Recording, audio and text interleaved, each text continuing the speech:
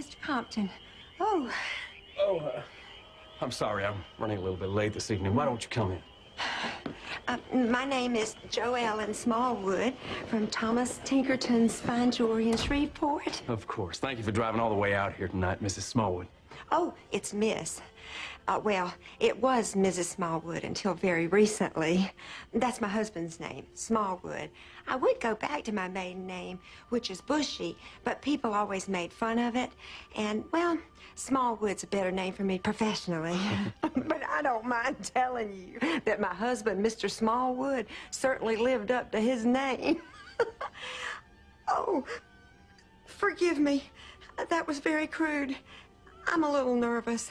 I am not vampophobic by any means, but you are my first that I've ever actually met. I've seen him on TV, of course. Well, there's no need to be nervous. Should we have a look at what you brought me? Don't you want to get dressed? Oh, as I said, I am running a little bit late, if it doesn't bother you. Oh, no, not at all. Doesn't bother me at all. Let's get down to it. I appreciate this. It's not possible for me to visit during normal business hours. Please, this is what I do. It's all about pleasing the client, whatever it takes.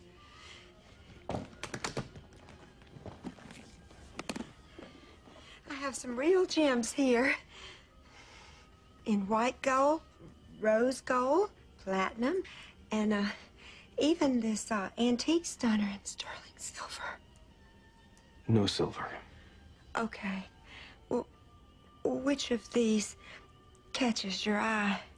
Which, by the way, your eyes are the most lovely shade of blue. Is it a vampire thing, or were your eyes always that color? My intended is blonde, so I was thinking perhaps yellow gold would suit her best. Well, I certainly don't wear a size 6, but if you'd like to try slipping that little beauty on my pinky finger, jam it. Just to imagine what it will feel like. Mrs. Smallwood, what exactly are you hoping to accomplish this evening? I am hoping that you'll ravish me right here on this velvet couch and take me gently, but not too gently, the way a pirate would. Well, that is not going to happen. Please? No. I am a one-woman man and a one-human vampire. Well, God damn it. I can offer you a different scenario. One that might satisfy your desires, founded as they are on your need to sexually objectify me based on what I am, which is, frankly, a little insulting. Just tell me what you want, Daddy. How about, once I choose a ring, you will offer to sell it to me at cost? But that'll get me in trouble.